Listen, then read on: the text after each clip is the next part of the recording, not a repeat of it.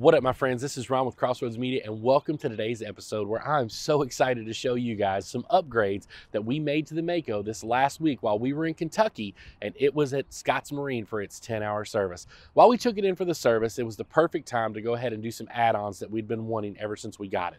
So we got the Minn Kota Powerdrive Ipilot 70-pound thrust put on here, and this is going to be great for this boat because it's made for shallow water, and without a trolling motor on there, you can't get up into those shallow areas like you really need to and be beneficial to use a skiff boat. I also had a Helix 5 fish finder put on here with the side scan. I think that's super important down here, to help you find structure and things like that to fish at, but also just that depth finder. When you're working in shallower water, it's obviously super important to make sure you know the depth of where you're going so you don't get too shallow and end up stranded somewhere. So we're gonna put this boat in the water. We're gonna take you guys out with us, and I'm gonna show you some of the features of both the Humminbird Helix 5 and this Minn Kota Powerdrive. About to leave, already packing, come with me. I'm not really asking, we'll get away to a place where we don't know. About to see the world in action, what we can be, life with no distractions. We'll get away, this is what we waited for. Take my hand, we'll make it somehow. We can't miss out.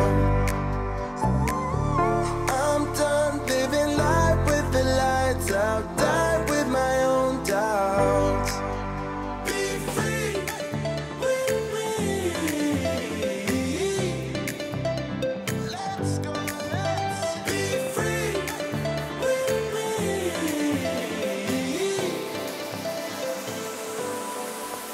Be free.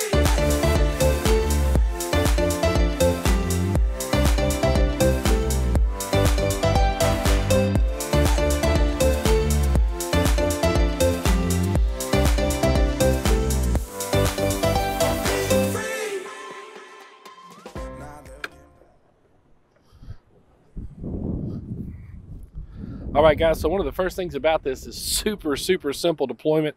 Get the GoPro bag out of there. You literally just reach down here, pop this lever, and it's locked in.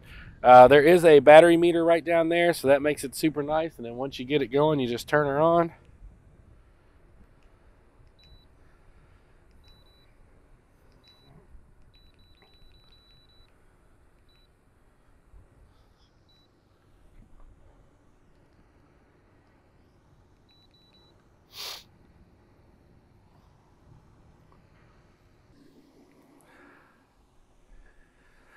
So this is my favorite feature about the trolling motor whatsoever. It is great to have a trolling motor because you can chase fish with it.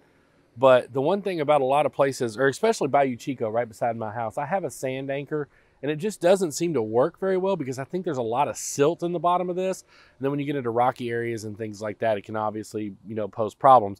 So with the Ipilot, you actually have spot lock or anchor mode, and you see what it's doing right now. It's holding the boat in place.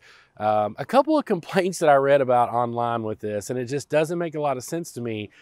People were saying it does not hold your boat in the same direction. And that is technically true, but if you get your boat angled in with the current, with the head towards the current and the tail away from it, it's going to hold the boat straight. I mean, you can't put the front of your boat in the opposite end and expect the back end to not come around with the current. So, and it doesn't adjust for wind, but overall it does a great job. It keeps you pretty much in the same spot.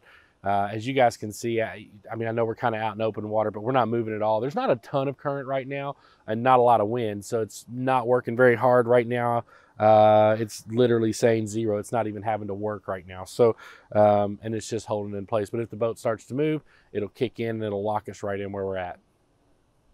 All right, guys, and then last but not least, I'm going to show you how simple this thing is to put up. Obviously, you want to turn it off. I think when you hit the switch, I think it automatically turns it off. So, but you're just going to reach down here, pop this little switch right here.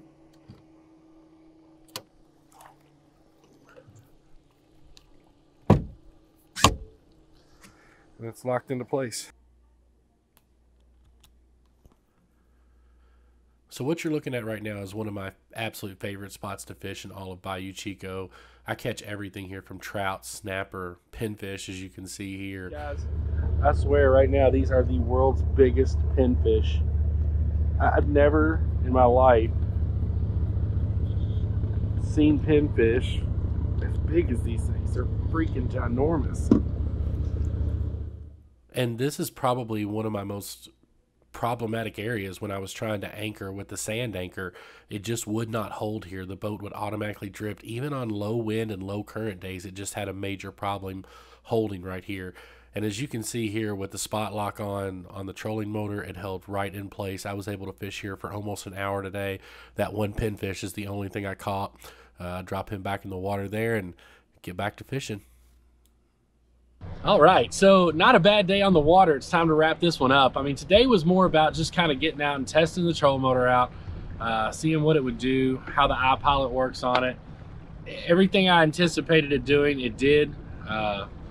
As you guys know, I love this boat, so this is just another feature that makes me like it even more. I will tell you guys, if you're gonna go get a boat, go ahead and put a trolling motor on it. I made the mistake of not putting one on it when I bought it. I didn't think I would need it. I thought, you know, I can throw an anchor or whatever, but that trolling motor is a game changer when it comes to fishing, as far as being able to move up and down the banks and get into some shallower water. You can definitely sight fish easier or sight cast. So I highly recommend, if you buy a boat, go ahead and get one put on there just when you buy it.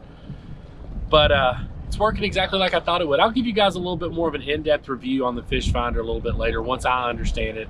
For those of you who watch very many of my videos, I like to be informed when I'm talking about something, and I just don't know enough about this thing yet to give you guys a real good review or understanding of what it does, because I don't know myself. So I'll definitely do a little research on that and figure it out and then come back to you guys. So tomorrow's a big day, going out with a fellow YouTuber tomorrow.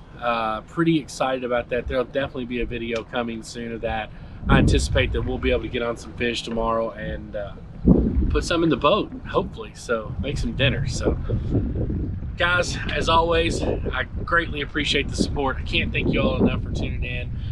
We've experienced quite a bit of growth on this channel over the last month or two, and I think that's just from us being a little more consistent, but it's also from you guys watching the videos, and we can't thank you enough for that, for sharing those. If you have not subscribed, we definitely invite you to subscribe to Crossroads Media.